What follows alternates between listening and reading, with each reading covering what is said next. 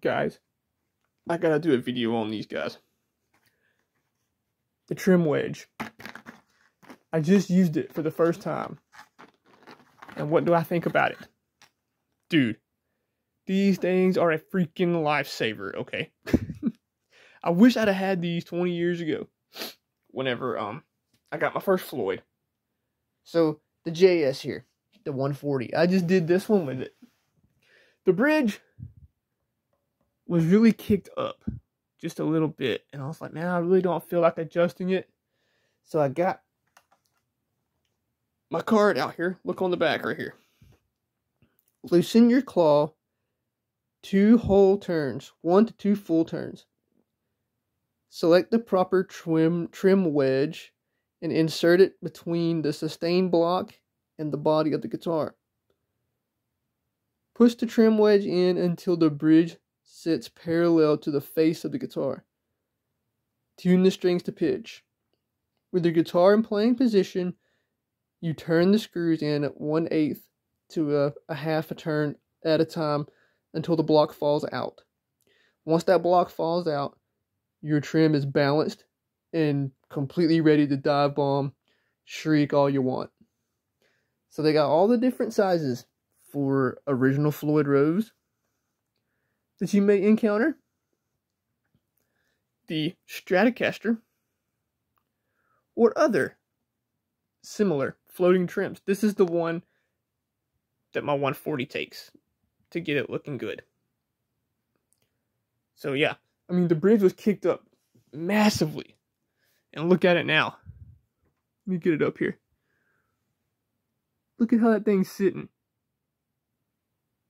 That's what it's supposed to look like. I mean, this thing was kicked. I could see up underneath it that my fine-tuning screws were visibly longer in here. You're not supposed to be able to see that. You're supposed to see it just like this here. And I can hit that bar all I want, up, down, back and forth. She doesn't go out of tune.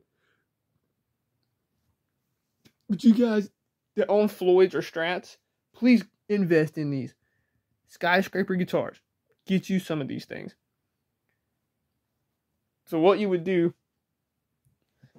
first thing you do, unlock your nut. Always unlock the nut when you're working on your trim. You don't want it locked while you're adjusting things, because the strings are stretching and it could break them, or you're not going to get desired results. After that, remove your back plate. Turn your springs 2 full turns out. Loosen them off 2 full turns. Pick whatever block it is that fits in between your sustain block and the body, right here at the back. Put it in there. Keep an eye on it here so you can see where it sits level. Once you get it there, you leave it. And it will hold it in place. You can do all your setup work. You can tune your guitar all you want. Get it right to pitch. And then adjust those screws in 1/8 to a half a turn on each side until the block falls out. Usually in playing position is what you'd want to do. Now there might be once, maybe, that you would have to adjust it back a little bit or forward a little bit. But I mean, it makes it a hell of a lot easier than sitting here futzing around with the screws and then tuning it forever, futzing around some more. Oh, it's not quite right.